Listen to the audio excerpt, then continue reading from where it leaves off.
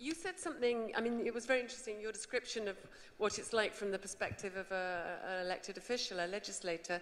But you said something which I'm not quite sure I understood, and I really want to clarify, because I think it's something we need to discuss today, which was about legitimacy.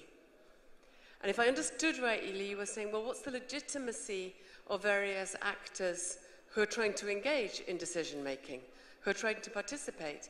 And that's a huge question, because it's something I come across all the time when we're trying to get information for civil society to participate, be it at the EU or the national level. And we even see in refusals to give information a questioning of the legitimacy of the actors wanting to engage in the process, to engage in the debate. How do we define that? Because that's one of the obstacles we're facing in order to be able to advance with participation. Thanks.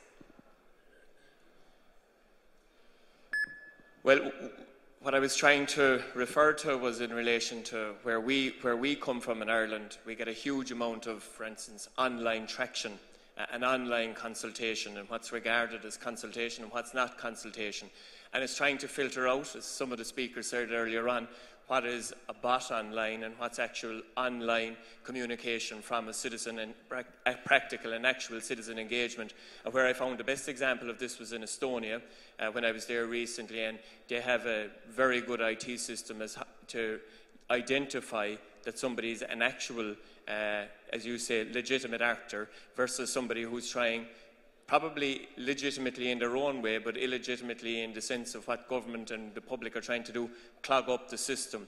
So there is a difference between legitimate actors engaging in consultation and engagement with public representatives and government, and those who, for their own reasons, are going to try and make sure that, you know, if they use multiple identities or whatever, which we've seen umpteen times in my own office, in the department and everything else, and all of my colleagues across government would say the same thing.